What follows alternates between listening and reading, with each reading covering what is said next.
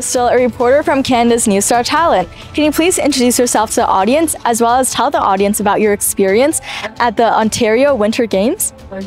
Hi, my name is Angelica. I am 10 years old. I went to Ottawa to compete in the Winter Games. That sounds very exciting.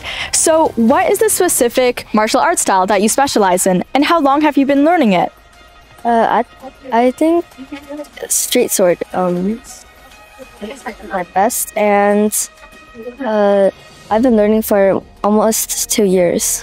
Whoa, that is amazing. So, what are some challenges that you had to overcome while learning it?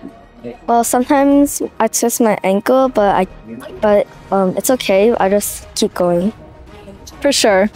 So, how do you interpret Chinese martial arts?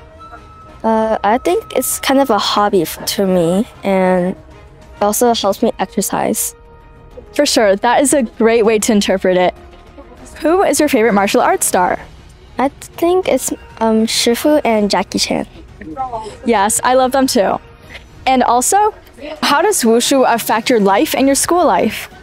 It makes me more confident during school, and during my other times, I feel like more confident than usual.